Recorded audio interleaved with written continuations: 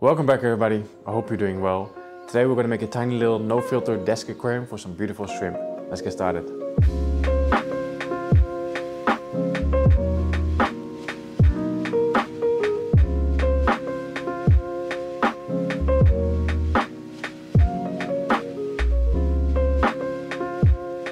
Okay, so today's video is actually sponsored by F-Zone. I've been working with F-Zone for a while now and they recently released their own line of aquariums. So what I have right here is the 20 centimeter cube of the Anata series. So these are made from optic white extra clear glass. The glass is cut in these 45-degree mitred edges, which looks really, really cool. And they come supplied with this black foam mat underneath, which I'm a big fan of as well. And they're available in a bunch of different sizes. This is the smallest one, the 20C. And I think the biggest one is 120p, so like a 4-foot tank. What's pretty cool as well is that every tank that they make requires a leak test. So they fill up with water for I think 72 hours just to check the silicone seals, make sure it's not leaking. So whenever you buy a tank, you're pretty much guaranteed that it's leak proof. So thank you F-Zone for sponsoring today's video. If you are considering of buying some F-Zone products, don't forget to use my discount code. I think it's MJ Amsterdam, gives you 10% off and it's also like an easy way to support the channel. So yeah, nice little cube. I think it only holds about 2 gallons, so it's definitely too small for fish. But we can keep some nice shrimp in here, maybe some snails as well. And I have a pretty cool idea for the layout, but we first need a light.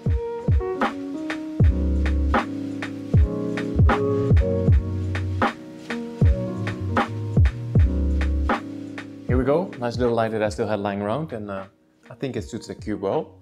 So my idea for this layout is to basically copy or replicate one of my older layouts.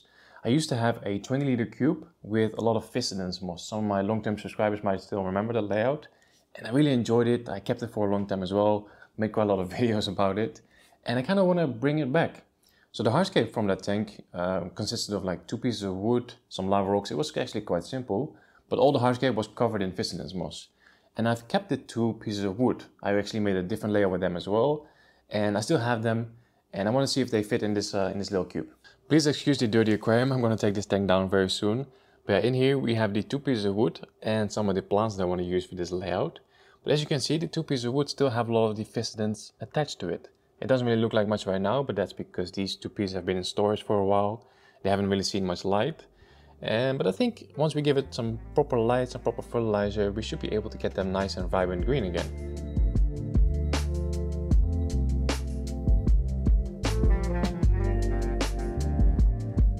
Okay, let's give this a try.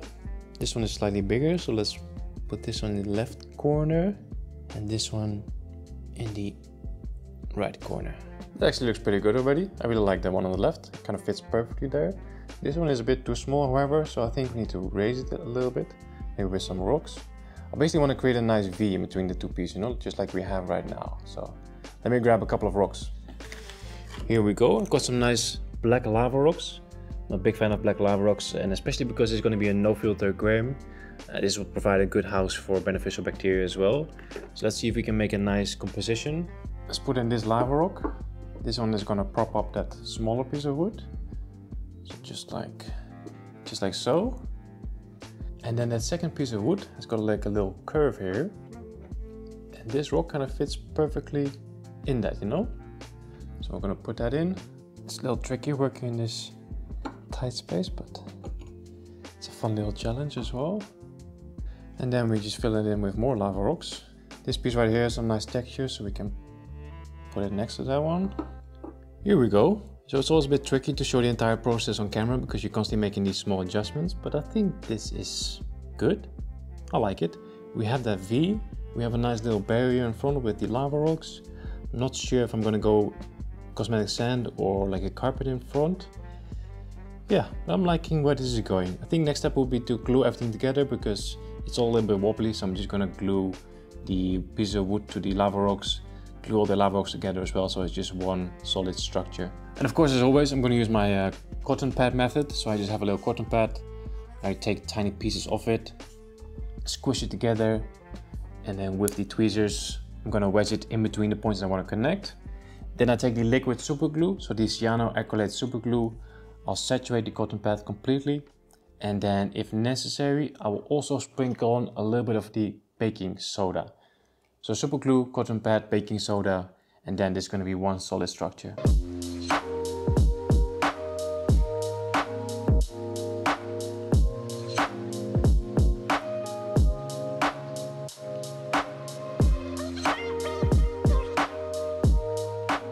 Okay, that's all the hardscape glued together. So of course we now have some of these ugly white spots, but I can easily cover that up later with more moss or different plants. If it really bothers you, you can always take a little bit of aquasol, crush that into powder and use that to cover up these white spots. I'm not bothered by it, so I think we should move on to the substrate next. First up we have Rio Wetland Ionian Black. Sounds very fancy, but it's basically just crushed black lava rock. I'm going to add this in the back of the aquarium, behind a piece of wood, just a small layer. Yeah, again it's lava rock, so it's very porous, good home for beneficial bacteria. And there should be a little bit of nutrients in here as well, but I'm going to cover this with aquasoil, and the aquasoil will provide the majority of the nutrients.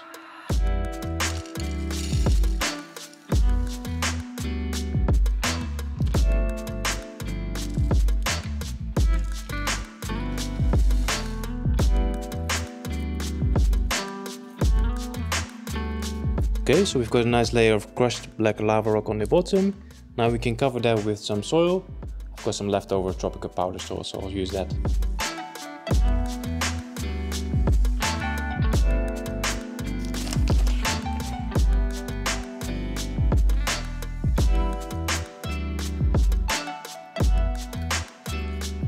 Here we go, that's our substrate layer done. It's looking good.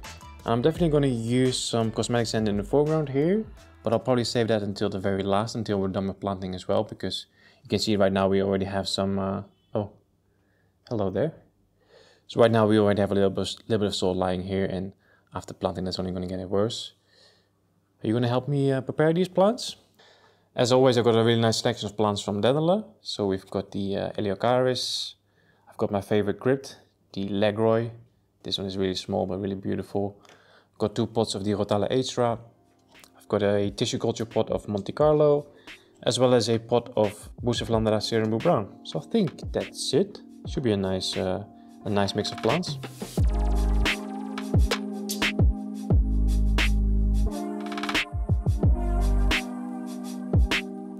Okay, plants are all prepared. Unfortunately, the Monte Carlo is not in a very good condition. I opened the pot and I immediately smelled it. It's my own fault. I received that pot like well over 3 weeks ago already, so I should have known that it might not be in the best condition. I think I'm going to replace it with some moss actually. See, in this little nano tank over here in the front corner I have some moss. And it looks a little bit like Monte Carlo, right? It's also creeping, it's also growing a carpet, so I think I'm going to use that instead.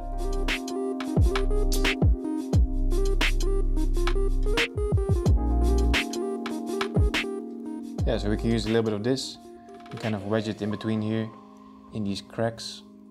That will also kind of stop the soil from rolling forward, so that's perfect. We can also use it to cover up these white patches. Okay, that's the moss done, so let's move on to the next plant. This is the Crypt Legroy. So this is going to be a nice transition from the moss. And then behind the Crypt I'm going to put some of the Dwarf Hairgrass.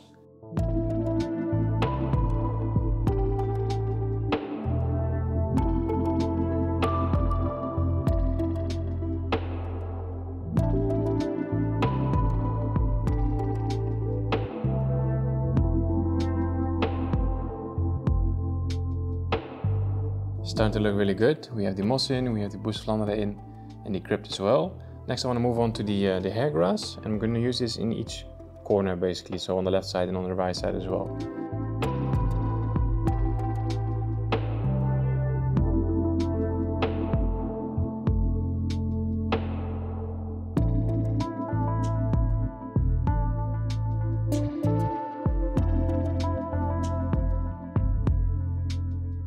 And then of course in the background the Rotala Hydra. So this one is already quite long, so I'm just going to snip off a few of those really long stems. You can actually replant those as well, but otherwise it's just going to look a little bit silly.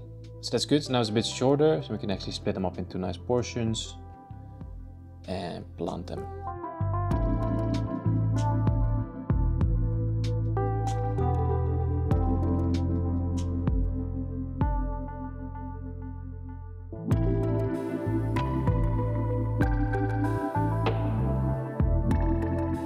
Okay, I think we're done with the planting. It's looking good. Of course, we still have a little bit of soil visible, but that's totally fine. Once all the plants start growing, especially once the Viscidin starts taking off, they'll be invisible later. Next up is to fill up with water, and then I'm gonna siphon out all these soil particles here, and then we can fill in the decorative sand, and then we're really finished.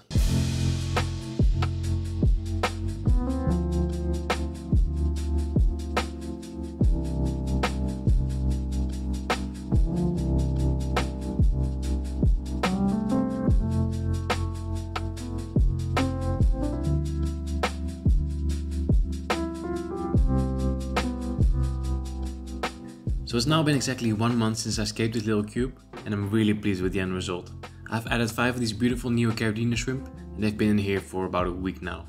I've also added a few ram's horn snails. And before we wrap up this video, I just want to share a few tips on how to set up a successful no filter aquarium. Because 2 weeks ago I posted a build video of my XXL no filter vase, and I got quite a lot of questions from you guys. I think the most asked question was, how do I cycle an aquarium without a filter? And to be honest with you, this is just the same as all my other tanks. I wait around 3 weeks, do regular water changes in between, and that's it. Lately I've also been adding some cecum stability, but this isn't necessary at all.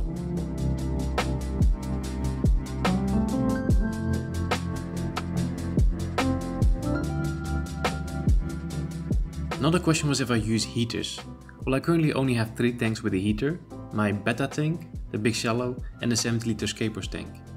So all the small tanks I just keep at room temperature, which is roughly 21 degrees Celsius during the day.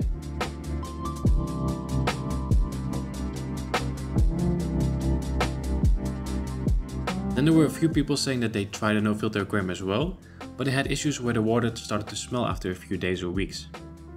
So to keep the water clean and clear, I think there's 3 things that are important. The first one is regular water changes, especially in the first few weeks. The second one is a good substrate layer, because we need loads of beneficial bacteria and they love living in the substrate.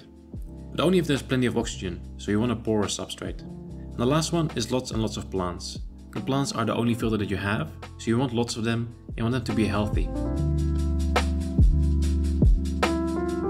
The last question was, where's the oxygen coming from? Again, the answer is the plants. During the day, when the light is on, the plants will produce oxygen, but at night the plants will actually take in oxygen as well, so the levels are constantly fluctuating. But I think that as long as you don't overstock a no filter aquarium, you will never have issues with low oxygen levels.